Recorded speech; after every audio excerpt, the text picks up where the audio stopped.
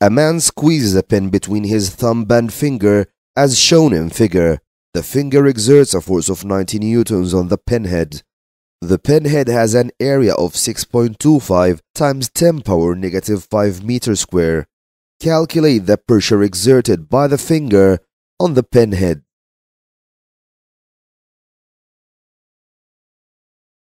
In this lecture, we studied only two equations for pressure. Pressure equals force over area, and pressure equals density times the acceleration due to gravity g times the depth h.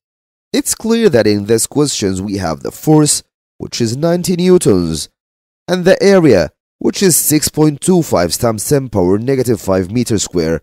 So pressure equals force over area is suitable for this. Force is 90.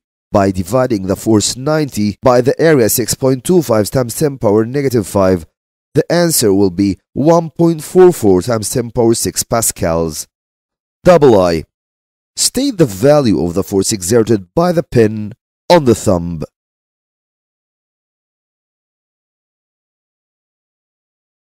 This is what happens.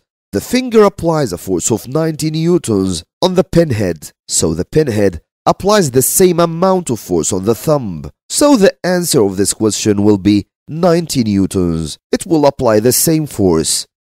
I. Explain why the pen causes more pain in the man's thumb than in his finger.